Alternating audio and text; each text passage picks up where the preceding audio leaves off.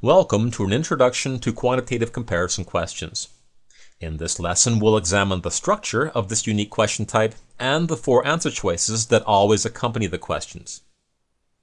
Now, when you write the GRE, the first 7 to 9 questions in each math section will be quantitative comparison questions. Given this, it's crucial that you become adept at solving this question type efficiently and correctly.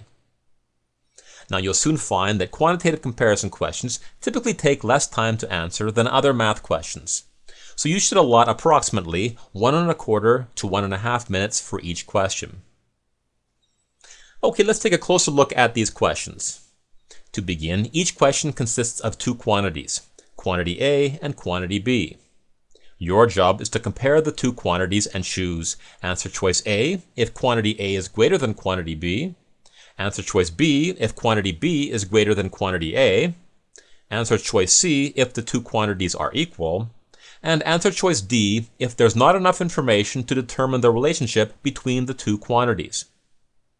Now, it's important to note that these answer choices are the same for each and every quantitative comparison question on the test. I should also mention that on the day of your test, you will have 4 radio buttons, and you must select one of them for each question. You'll find, however, that most GRE resources label these options from A to D in order to refer to each of them. Okay, let's try a few questions so that we can get acquainted with the answer choices. The first one is pretty straightforward. When we evaluate quantity A, we get 21, and when we evaluate quantity B, we get 24. Since quantity B is definitely greater than quantity A, the correct answer here is B. Here's another one. For this one, when we evaluate quantity A, we get 49, and when we evaluate quantity B, we get 49 as well. Since the two quantities have equal value, the correct answer here is C. Here's another one. As you can see, this question contains additional information about the heights of Kyla and Glenn. Any information that appears in this location is shared information that can be applied to both quantities. So here we're comparing Kyla's height with 68 inches.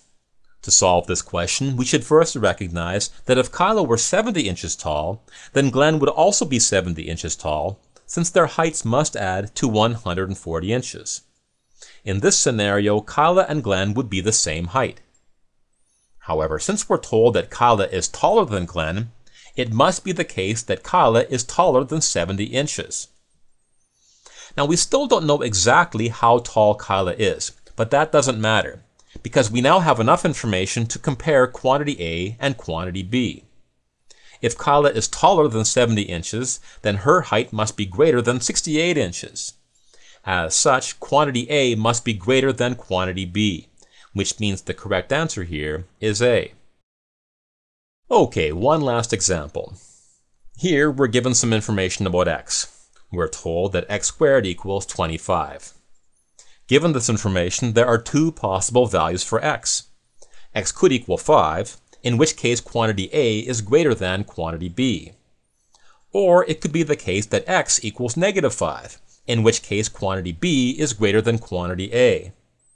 Since it's impossible to determine which quantity is greater here, the correct answer is D. Okay, that concludes our introduction to quantitative comparison questions. Let's summarize.